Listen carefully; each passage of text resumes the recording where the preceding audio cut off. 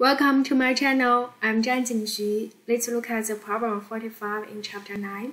Chapter 9 is about linear momentum.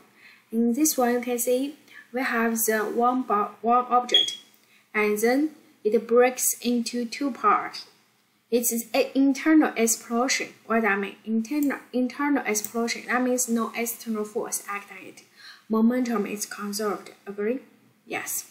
And then we find that one part is 1.5 times the mass of the other. So there we consider the M1 is 1.5 times M2. Okay.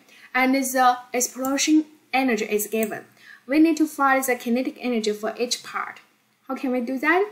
So very easy. We can see the first equation comes from the linear momentum is conserved.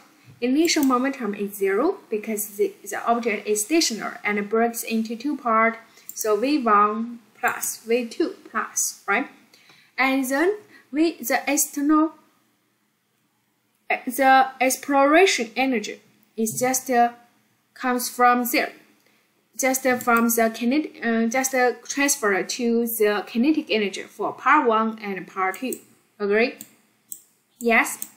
And then from this equation, we can get this equation. We find the relationship between V1 plus and V2 plus. Agree? Because the ratio M2 with the M1 is 1.5. Agree? Yes. Now the next one, we can see we need to find kinetic energy for each other. So kinetic energy for part 1 is 1/2 M1 V1 plus square. Similarly, we can find the kinetic energy for K2 for part 2. Now we just input these two equations inside. We can see for the explosion energy, we can just write it in the term of K2.